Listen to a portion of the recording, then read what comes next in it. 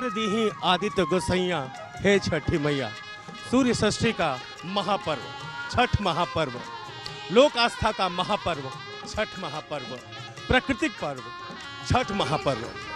छठ की छठा सब लोग अपने नज़रों में, अपने निगाहों में समाहित कर लेना चाहते हैं। कोई डायरेक्टली पर्व करके और कोई पर्व में सहयोग करके कहीं ना कहीं से इस महापर्व के महापुण्य को प्राप्त करने की कोशिश करता है। और न्यूज़ 11 भारत की टीम भी इसी चेष्टा से, इसी कोशिश से सड़कों पर उतरी है। न्यूज़ 11 भारत की 30 से ज़्यादा टीमें पूरे झारखंड भर में घाटों पर लाइव कवरेज कर रही है। ड्रोन कवरेज हो रहा है, आकाश से भी और ज़मीन से भी कवरेज हो रहा है। हमारी ये टीम, कौशल और अनूप सोनू की टीम, गलियों में, सड़कों पर, कॉलोनियों में, सोसाइटियों में घूम रही है, क्योंकि छठ की छठा का एक जर्रा भी हमारे कैमरे में कैद होने से छूट ना जाए, क्योंकि ये सारे दृश्य आप तक पहुंचाने हैं, उन तक पहुंचाने हैं जो छठ के महात्म्य को देखना चाहते हैं, नजरें भर भर कर उसे जीना चाहते हैं। लिहाजा हमारी टीम इस वक्त पहुंची है हवाई नगर के रोड नंबर 6 में, जहां पर कॉलोनी के कुछ लोग इकट्ठे होकर कृत्रिम घाट का निर्माण करते हैं और कुछ परिवार एक साथ जुटकर इकट्ठे होकर छठ पर्व मनाते हैं, भगवान भुवन भास्कर को अर्घ्य देते हैं। इसकी कई वजहें हैं। जिस तरीके से 2 साल से कोरोना महामारी ने पांव पसार रखा है, ये भुवन भास्कर और भगवान और धरती के भगवानों की चेष्टा है, हमारी कोशिश है, हमारी सावधानियों की कोशिश है और सरकारों की कोशिश है, प्रशासन की कोशिश है कि भाई कहीं ना कहीं से इस महामारी को कम किया जाए। लिहाजा हमने आज वो विजय हासिल की है। कोरोना का संकट कम हुआ है, खत्म नहीं हुआ है। लिहाजा लोग, बहुत सारे लोग जलाशयों में, घाटों पर जाने से बच रहे हैं और ऐसे ही आयोजन कर रहे हैं। हम चाहते हैं कि आइए हमारे साथ, हम इन आयोजनों को अपने कैमरे में कैद कर आप तक पहुंचाएंगे। हर गली, हर सोसाइटी, हर कॉलोनी में आपको ले चलेंगे। तो देखते हैं कि इस छोटे से कृत्रिम घाट पर कितने परिवार छठ कर रहे हैं, कितने लोग कितनी सज्जा के साथ इस महापर्व को आत्मसात कर रहे हैं, इस महापर्व को मना रहे हैं। अर्घ का अलग अलग वक्त होता है, अब अर्घ का वक्त होने वाला है, लेकिन उससे पहले तैयारियां जोरों पर है। देख सकते हैं कि छोटा सा कृत्रिम घाट बनाया गया है, जिसमें गड्ढा खोद के प्लास्टिक लगाकर उसमें जल भरा गया है, ताकि वो जलाशय का रूप ले ले। और जलाशय का अपना महत्व होता है। हालांकि छठ पर भी जो लोग छठ पर्व करते हैं, वो लोग भी एक कृत्रिम जलाशय बनाते हैं, क्योंकि छठ पर्व में अर्घ देने का जलाशयों का बहुत बड़ा महत्व होता है। हम दूर से ही बात करने की कोशिश करते हैं। माता जी क्या बना रही हैं? सिर सोपता बना रहे हैं जी। इसका क्या महत्व है? इसका सूर्य भगवान के लिए है, उनका ये बनता है, सूर्य भगवान का रूप बनता है, कलश बैठाते हैं उनके नाम से और उसकी पूजा करते हैं। अर्घ का टाइम हो गया है? नहीं, अभी नहीं, 5:05 पर टाइम। अर्घ से पहले क्या क्या किया जाता है? अर्घ के पहले हम लोग स्नान करेंगे, भगवान का ध्यान करेंगे, उसके बाद अर्घ देंगे। तो आप लोग घाट पे नहीं जाते? कौन सा घाट? मतलब बड़े बड़े तालाब और हम लोग जाते थे, टाइम पे जाते थे, लेकिन ये नजदीक हो गया तो इसके लिए यहीं पर आ जाते हैं। यहाँ करने का क्या मतलब? अरे कोरोना काल में हम लोग यहाँ कर रहे हैं, घर के पास है और कम आदमी है। पिछले साल भी आपने किया था यहीं पे? नहीं, हमने की थी। यहाँ भी हुआ था? हाँ, यहाँ हुआ था। हाँ। तो जैसा मैंने बताया कि कोविड पीरियड जो पेंडेमिक है, वो पेंडेमिक खत्म तो हो चुका है, संकट कम हुआ है, टला नहीं है। लिहाजा इसको देखते हुए छठ का व्रत कॉलोनियों में, सोसाइटियों में किस उत्साह के साथ मनाए। उत्साह कम नहीं होता, आस्था कभी कम नहीं होती है। देवाधिदेव सूर्य देव की आराधना करनी है, उन्हें अर्घ देना है, माँ षष्ठी को अर्घ देना है। तो इसके लिए जगह की ज़रूरत नहीं है, स्थान की ज़रूरत नहीं है, स्थान मायने नहीं रखता है। देखिए, भगवान भुवन भास्कर की प्रतिमा भी स्थापित की गई है। आप लोगों ने यहाँ क्यों ऑर्गेनाइज किया? Last year corona pandemic situation को देखते हुए हम लोगों ने यहाँ अपने मोहल्ले वालों के लिए एक अलग से किया, ताकि सब लोग अच्छे से छठ व्रत को कर पाएं। कितने परिवार यहाँ पे? लगभग 25 परिवार यहाँ पर करते हैं। सबका सहयोग रहता है, आर्थिक भी और शारीरिक भी। सबका, सभी लोगों के आर्थिक सहयोग से ही ये होने पाता है संभव। दुर्गा पूजा, काली पूजा, छठ पूजा, ये सब मोहल्ले वाले के सहयोग से। तो देखिए, आस्था जो है वो सुविधाओं की मोहताज नहीं होती है, लिहाजा हवाई नगर रोड नंबर 5 और 6 के बीच में जो एक कृत्रिम जलाशय यहाँ के स्थानीय लोगों ने मिलकर बनाया है, बहुत आस्था के साथ, बहुत स्नेह के साथ, बहुत ही मंशा के साथ कि वो भुवन भास्कर को अर्घ देंगे और उनकी आस्था पूर्ण होगी, उनकी मनोकामना पूर्ण होगी। अब यहाँ से हम दूसरे घरेलू घाट, इसका नाम देंगे हम, दूसरे घाट की तरफ ले चलेंगे, जहाँ कुछ लोग सावधानी के साथ अपने मोहल्ले में, अपने घर के छत पे और अपने घर के बागीचे में, बगान में, हाथे में उन्होंने कृत्रिम जलाशय का निर्माण किया है। हम हर जगह आपको ले जाएंगे और छठ की ये छटा भी जरूर दिखाएंगे। आइए मेरे साथ।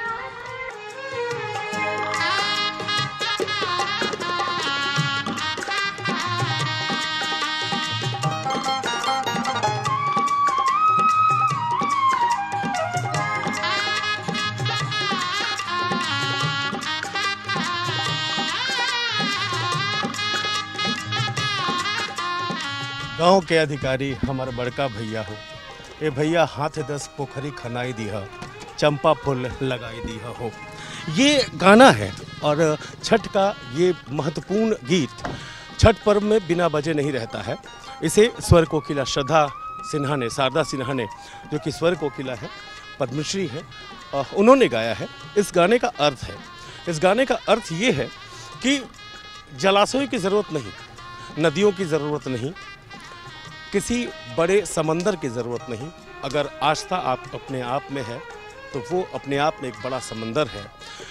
भाई से व्रतन गुहार करती है कि आप हमारे आंगन में ही 10 हाथ का पोखरी खना दीजिएगा और वहाँ चंपा का फूल लगा दीजिएगा, ताकि मैं देवाधिदेव सूर्य देव को अर्घ अर्पित कर सकूं और छठ मैया को प्रसन्न कर सकूं। हमने आपसे वादा किया है कि हम बड़े जगहों पर नहीं, छोटे छोटे समूहों में, कॉलोनियों में, सोसाइटीज़ में, मोहल्लों में, जिस तरीके से पेंडेमिक को ध्यान में रखते हुए सावधानी पूर्वक आस्था के इस महापर्व को मनाया जाना है, वैसे लोगों का संकल्प हम दिखा रहे हैं। इसी सिलसिले में इस वक्त हम धुरवा सेक्टर 2 में हैं और यहाँ पर आसपास में घरों के आंगन में, हालांकि ये अपार्टमेंट कल्चर है, कॉलोनी कल्चर है, क्वार्टर कल्चर है, लिहाजा छतों पे ना करके घर के बाहर जो जगह है वहाँ जलाशय, कृत्रिम जलाशय का निर्माण किया गया है। आप देख सकते हैं कि घर के कुछ लोग, रिलेटिव्स, रिश्तेदार, मोहल्ले के लोग एकत्रित हैं और जो व्रतन है उस व्रतन को सहयोग कर रहे हैं और छठ के इस महात्म्य का महापुण्य अपने आप में समाहित करने के लिए सब जतन कर रहे हैं। सब कुछ बड़े तालाबों की तरह ही हो रहा है, लेकिन आप लोग गीत नहीं गा रही हैं, ये इसकी कमी खल रही है, बहुत कमी खल रही है। क्योंकि कहते हैं कि संगीत के बिना छठ जो है, छठ व्रत अधूरा रहता है। और मुझे लगता है आप तो गुनगुना सकती हैं।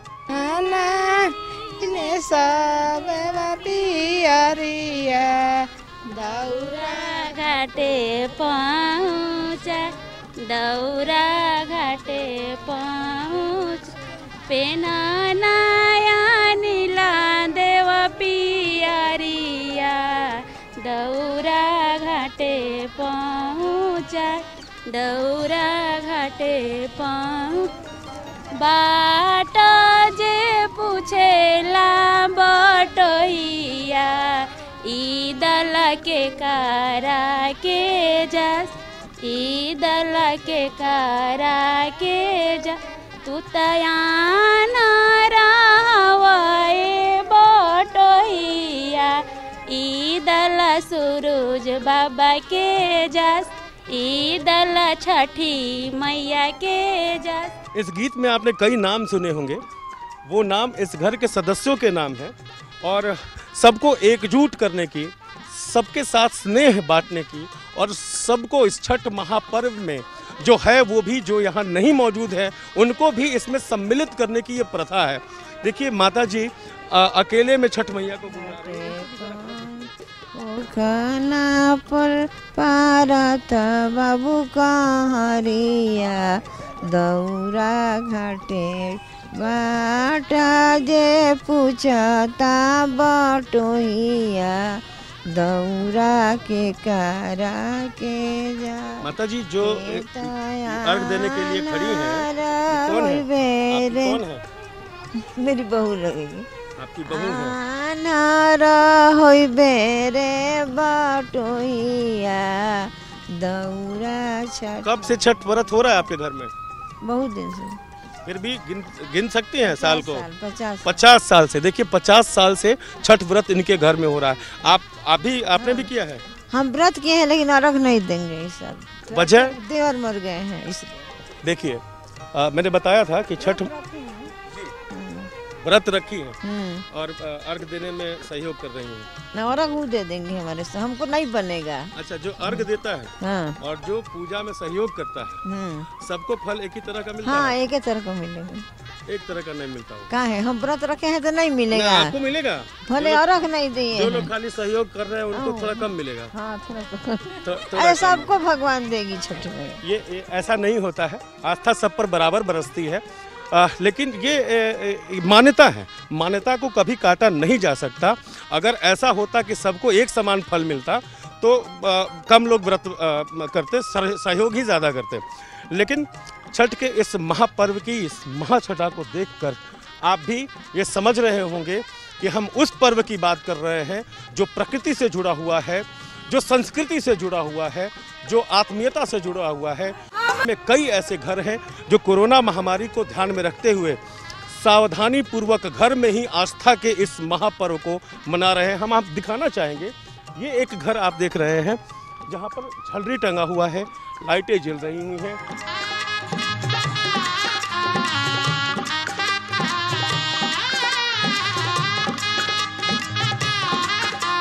और ये इस मिट्टी वाली ज़मीन पर जो लोग बैठे हैं वो भी इस बात का संदेश दे रहे हैं कि चाहे हम कितने भी पढ़ लिख जाएं, चाहे हम कितने भी मॉडर्न हो जाएं, लेकिन अपनी मिट्टी, अपनी संस्कृति, अपनी प्रकृति से दूर नहीं रह सकते। और छठ पर्व का ये संदेश धीरे धीरे बिहार, झारखंड, पूर्वांचल समेत देश के अन्य राज्यों में भी जा रहा है। छठ की जो छठा है लगातार उसमें वृद्धि हो रही है। वजह यह है कि ये आस्था से जुड़ा हुआ पर्व है।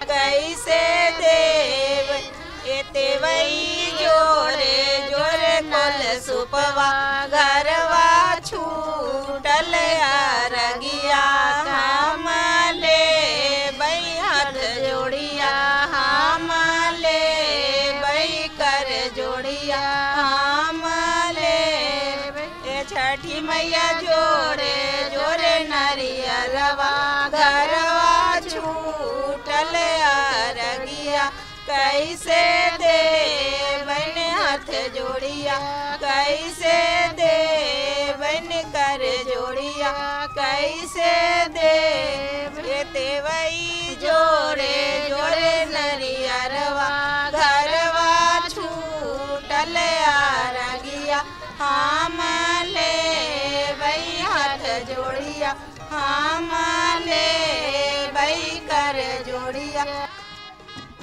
देखिए ये भी एक कॉलोनी का एक क्वार्टर है। मैंने कहा था कि इस कॉलोनी में वैसे लोग जो जागरूक हैं, जो चकाचौंध की तरफ नहीं जाते, वो सिर्फ और सिर्फ आस्था की ओर जाते हैं। और मैं फिर ये दोहरा रहा हूँ कि आस्था सुविधाओं की मोहताज नहीं होती है।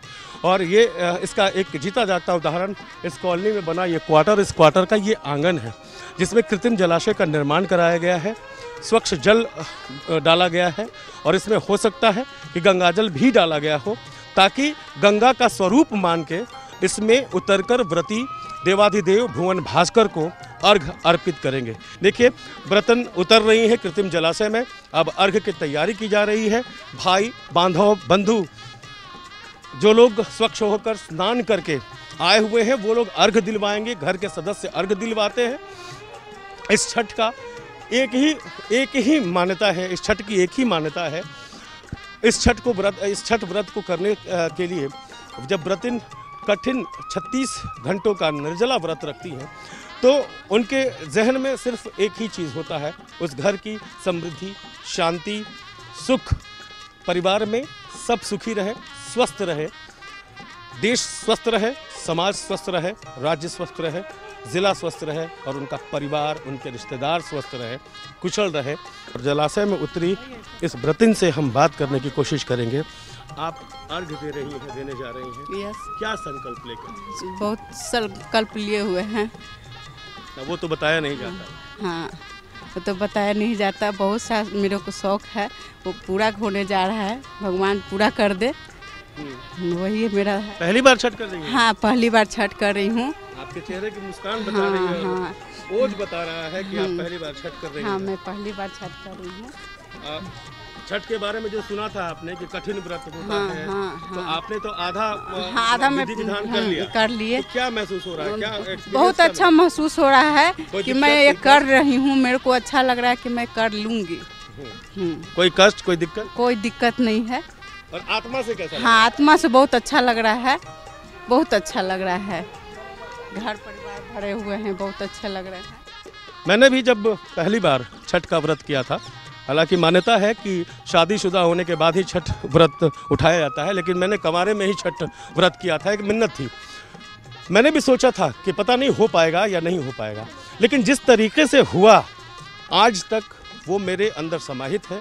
यानी कि ये व्रत ऐसी शक्ति देता है, जो एक बार संकल्प लेता है, ठान लेता है, उसे पूर्ण करके ही छोड़ता है। यानी कि अगर आपने ठान लिया कि छठ के इस महात्म्य को आप अपने अंदर उतारना चाहते हैं, तो आप कभी असफल नहीं होंगे। ऐसी मान्यता है, ऐसा महत्व है। देखिए इस विधि विधान को देखिए।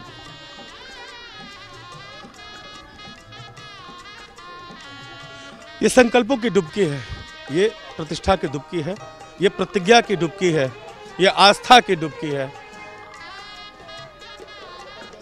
गंगा की प्रतीक इस जलाशय में, इस कृत्रिम जलाशय में व्रती आस्था की डुबकी लगा रही हैं और आखिरी बार स्वच्छ होकर देवाधिदेव सूर्य देव को गोहराएंगी और फिर संकल्पों के सूप में मनोकामनाओं का फल रखा हुआ है, जिसे आस्था रूप से समर्पित करेंगी सूर्य देव को।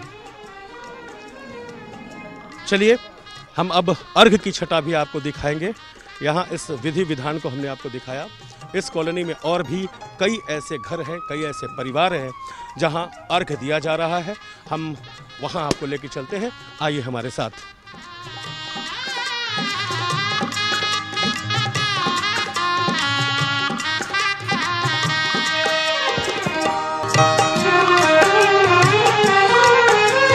अभी आपने देखा कि किस तरीके से अर्घ की तैयारी हो रही है, लेकिन जहाँ पहले हमने आपको दिखाया था वहाँ पर अर्घ की उस समय तैयारी चल रही थी और अब अर्घ दिया जा रहा है। हम आपको लिए चल रहे हैं जहाँ घर के सदस्य स्वच्छता के साथ, कामनाओं के साथ, मनोकामनाओं के साथ अर्घ दिलवा रहे हैं व्रतन को। एक एक करके बारी बारी से सूप का अर्घ दिलवाया जाएगा और भुवन भास्कर को गोहराया जाएगा। आस्था के इस महापर्व की छटा देखते ही बनती है। मंद मंद छठ के गीतों की आवाज़, फलों की सज्जा, सूप की सज्जा और जलाशय में खड़ा ऊख का, केतारी की ये छावनी, ये इस परंपरा के हिस्सा है। ये इस परंपरा का हिस्सा है। सिंदूर से आयपन पे सिंदूर लगाया जा रहा है। ये विधि है, ये विधान है। हम आपको न्यूज़ 11 भारत के इस कैमरे से महापर्व के इस महाअनुष्ठान की महत्वपूर्ण घड़ी को दिखा रहे हैं। अर्घ दिलाने की बारी है, अर्घ दिलाने की बेला है और व्रतन अर्घ दे रही हैं।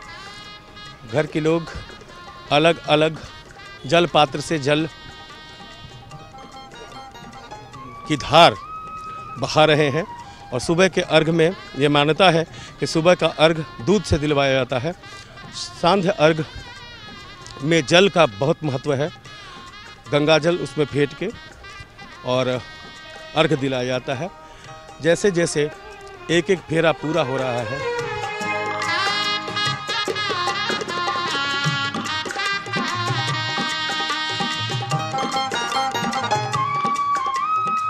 व्रतन का संकल्प भी पूरा हो रहा है। इस महाव्रत के अनुष्ठान का महासंकल्प हम आपको न्यूज़ 11 भारत के कैमरे से दिखा रहे हैं। चलिए अब हम आपको यहीं पर कुछ दूरी पर स्थित एक घर और है, एक कॉलोनी और है, जहां पर आपको लिए चलेंगे। अर्घ देने से पहले की विधि को संपन्न किया जा रहा है। पान, सुपारी, पुष्प, उपटन लगाया गया। अब इसमें सिंदूर लगाया जाएगा।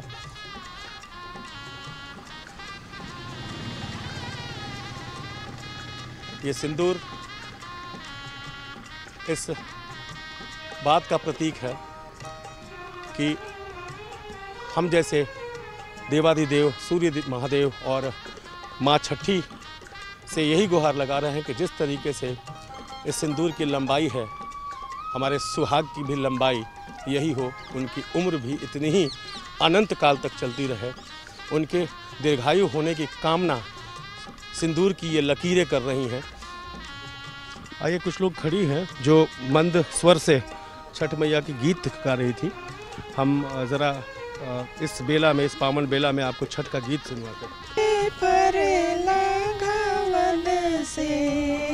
ऊपर सुंगा मेरा, ऊपर सुंगा मेरा, सुंगा मर बांधनुक से, सुंगा गिरे मोर जा, सुंगा गिरे मोर जा, सुगनी जे रोएले वियोग से, आदित होई नासा, देवज होई नासा।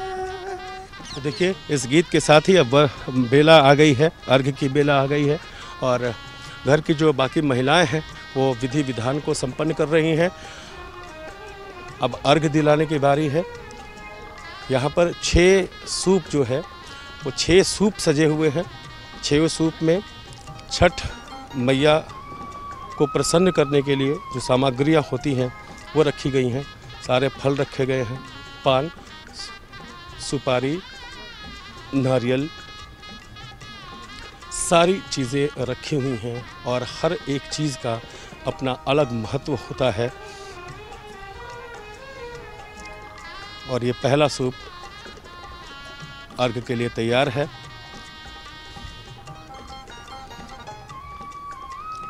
अब अर्घ दिलाया जाएगा। जो घर के अपने सदस्य हैं वो लोग अर्घ दिलवाएंगे। अलग अलग मान्यताएं हैं।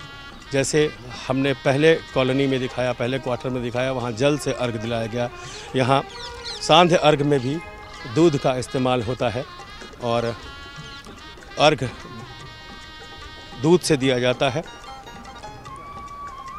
पदार्थ कोई भी हो, चाहे वो दूध हो, चाहे वो जल हो, आस्था सबकी एक होती है, मनोकामना सबकी एक होती है, श्रद्धा सबकी एक होती है।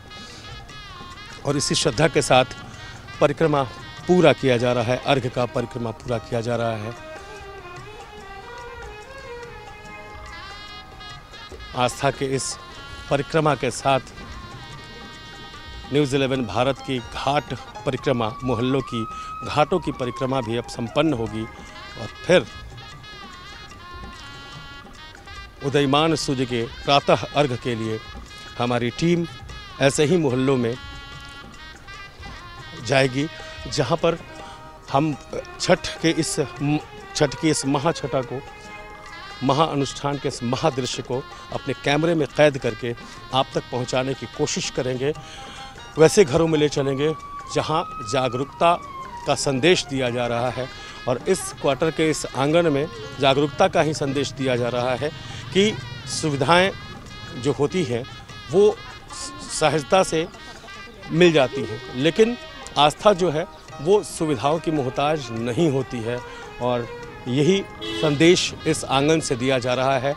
छठ के इस महापर्व में इस अनुष्ठान में हमने आपको एक एक विधि के साथ सांध्य अर्घ्य की महाछटा दिखाई। हम वादा करते हैं प्रातः अर्घ्य की भी छटा मोहल्लों की घाटों से हम आपको दिखाएंगे। फिलहाल दीजिए इजाज़त, नमस्कार।